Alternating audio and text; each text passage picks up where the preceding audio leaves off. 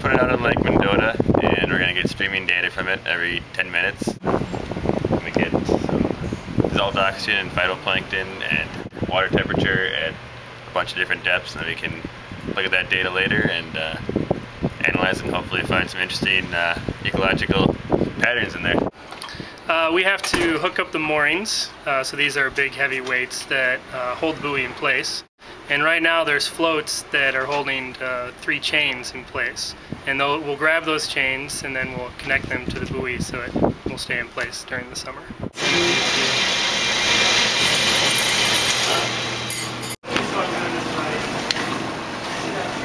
So we're gonna head up over here to the boat ramp, boat launch, to pick up the buoy. And yeah, once we've picked up the buoy, we're gonna slowly tow it out to the center. I'd say it's 24 meters at the deepest point. Keep going. That's pretty good right there.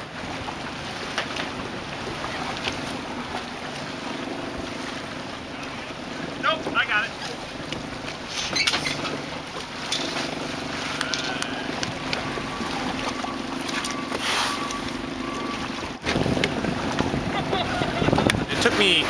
Takes me maybe about 2 full days now of work to get it ready. Sensor calibration, battery charging, checking over all the systems, checking that the radios are working. This time should actually go smoothly. Hopefully. We have similar systems up north. They're just not anywhere as close to as kind of geared for the rough environment of Mendota. So this one is pretty unique in that it's more or less like an oceanographic buoy instead of like a small lake buoy, which is what we have up north. The first time you get meter swells or meter waves out here, oh, it's not a good night. Check the next morning, data's still there. So Mendota, I guess depending on who you talk to, Mendota is more or less considered the most studied lake in the world. I mean, it's mainly a product of having UW-Madison with a really strong limnology program sitting right here, right next to the lake. So adding an instrument and buoy to the lake is just kind of taking it one step further.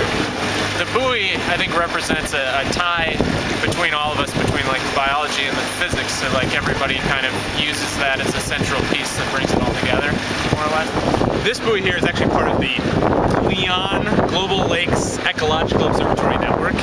We have some pretty cool sensors on there. We have, let's see here, we have 2 fluorometers, which allow us to measure an index of how much chlorophyll is in the water and how much phycocyanin is in the water. Chlorophyll is in most algae, if not all algae, and phycocyanin is in blue-green algae. And then we have dissolved oxygen sensor, which can tell us how much oxygen is dissolved in the water at any one time. We have meteorological parameters like wind speed, wind direction. We have a compass to see the orientation of the buoy, air temp, relative humidity, and then we have a temperature profile string that goes all the way from the top to the bottom of the lake and measures temperature at about every meter. Well, welcome to the deep hole of Mendota, man.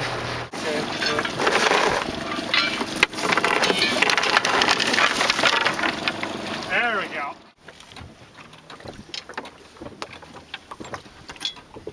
You don't mind if you have to swim 20 feet, do you? Air temperature and relative humidity sensor, an anemometer for wind speed, wind direction.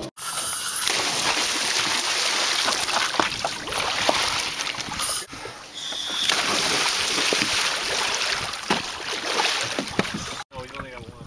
Oh. We were just below you.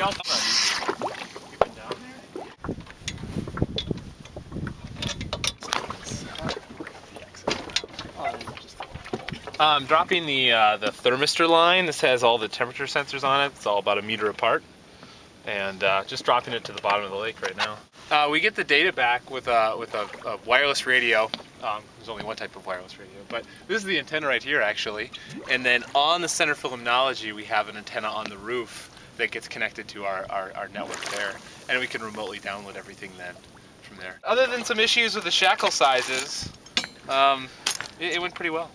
Pretty well.